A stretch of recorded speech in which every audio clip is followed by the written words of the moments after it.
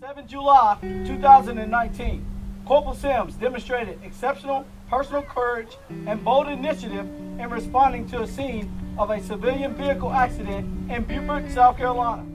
And I checked the back seat, and out of nowhere, a little boy's arm fell, and I looked up and I told the other bystanders that there was a little kid in there, and we ended up breaking the glass and got the kid out. The American public doesn't necessarily know what it means to be a Marine.